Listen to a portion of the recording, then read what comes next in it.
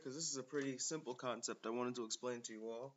In this episode, we're just going to talk about something called collision detection, meaning that when you move the sprite, so let's just run the program for as an example. Let's take a look at this right here, right? When you move the sprite, this guy, you move him, and you go to something, it will have a reaction. So let's say if I go to this flag right here, it says you have one plus press start to play again. You have one, press start to play again. So if we press start, I can clear that off, just me being lazy, but the game starts right back up again, and you can do it as many times as you want. Now, you see, this is a pretty simple concept, but this has a lot of different uses. But before we get into that, we'll just go right into the code itself. So we're going to go line by line. This uses the program from last video, so if you still have that up, you can go to the last video, grab that, and come back, or just call it up. So there we go. The first line is the first line here is a label called game. And what the label does is it just tells the program where to start. So if I want to start the game over again, I just say, okay, go to game, right? And it'll go here, and everything will start fresh. So this prints game on. It's not really required. We can actually delete this, and it'll be working fine. It was just for testing purposes, and then everything's normal until we get here. Right between the draw tile command and palettes is where I started adding some code. So I made a command that says load tiles flag. Now flag is a little graphic. Oops. I made it on Tile Designer here, and I exported this graphic into basic data. I generated it. I took that code right there, put it right at the bottom, right under our player graphic, and I loaded it in this draw tile command at location 301. So if you can recall in the original video, we were drawing tile. We were drawing another copy of this guy as a tile. But here, instead of drawing another copy of the guy, we loaded another graphic into memory 301 instead of 300 and drew it at 2020 instead of 44. So if we continue, the rest is the same until we get to the loop. Now this is a pretty complex piece of code, so get ready.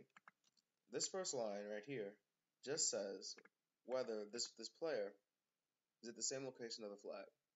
So since we're drawing in tiles, and tiles are 8x8 screen thing, have an 8x8 screen size, 8 pixels by 8 pixels. That means 64 square pixels. Well, what I did was I took the location of the I took the size. You take the size of the tile and multiply it by 8. I mean, yeah, you multiply it. Sorry, I'm just catching my breath. All right, back to the thing. Since our tile is drawn at location 2020, we multiply each one of these locations by 8.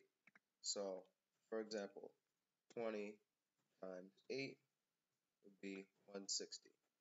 And this is the actual screen resolution. I mean the screen location of this flag. 160 by 160. So let's say if I was to take 160 and put it here, so it would be the sprite location instead of the tile location. These two would be on top of each other. Now we got that out of the way. So 160, so the X location is 160 and the Y location is 160 right here. So now this second one, since it's 8 pixels, 1, 2, 3, 4, 5, 6, 7, 8, 8 pixels, this thing right here is the actual 160 point. So if I was to draw a point on the screen that is at the same location, 160, this will be it. But since it's 8 pixels, I want to test if it's within this area. I have to say, if it's between the location of 160 and 168, where this is 168 and this is 160. Now this is 167 and this is 160, but I just put 168 for good measure. But this is 167 and I mean this is 160 and this is 167. Now the same goes for y. So if this is 160, this would be 167 in the y direction. So this tests if the player sprite, if the top corner of the player sprite is located within this area. So when we play it and we enter here or here, it doesn't do anything. But if we put the corner of the screen within this area, instant reaction. Next step that we have here is this hide sprite and free sprite. Now, if you can recall, the name of our sprite is S. So hide sprite basically takes our sprite and takes it off the screen. It just literally puts it somewhere else. If you look in the manual, it says that it takes it and puts it at negative 128, negative 128, which is like kind of way up here, or way off screen, somewhere that the player can't see. And the free sprite goes into memory and deletes it off the memory. So you have to do hide sprite before free sprite, because for some reason, if you just do free sprite, it leaves it on the screen, but it's off of the memory, if you know what I mean. So by doing both of these, you effectively delete the sprite off of the screen. And clearing the screen, you clear off all the tiles, meaning that you clear any text that's on the screen, and you clear off any tiles that are on the screen. So since our flag is a tile, we clear it right off. Now this just says you have one, press start to play again, and this has a little loop that keeps running and running and running until we press the start button, which is joypad.7, and then we just go to, and then it just goes back to game like I said. So it goes straight to the beginning of the program and everything started back over. So if I went to the beginning and put CLS, we wouldn't have all this jargon left on the screen while the player is playing. So if I reload, it should work. Oh, I didn't save it, my bad. So I saved and compiled. Oops.